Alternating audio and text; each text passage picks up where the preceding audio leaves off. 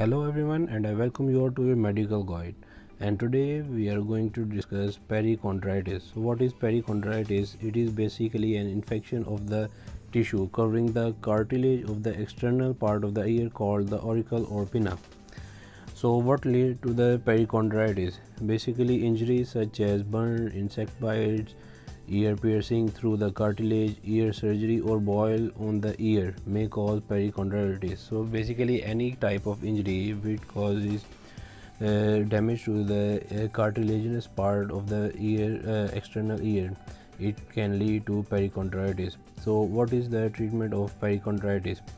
So basic features are severe pain over the ear, movement of pinna causes pain, and swelling and inflammation over ear pinna. So what is the management? As ear perichondritis causes severe pain, so you have to give painkillers like brufen or inflammatics, and you have to give it in the thrice a day for 4 to 6 days.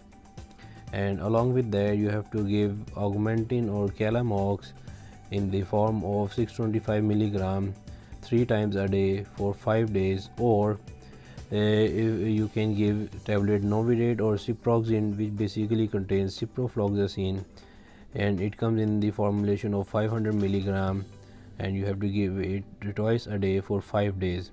Along with that, you have to do local dressing with ichthamol glycerin. So ichthamol glycerin is basically used for the treatment and dressing of perichondritis.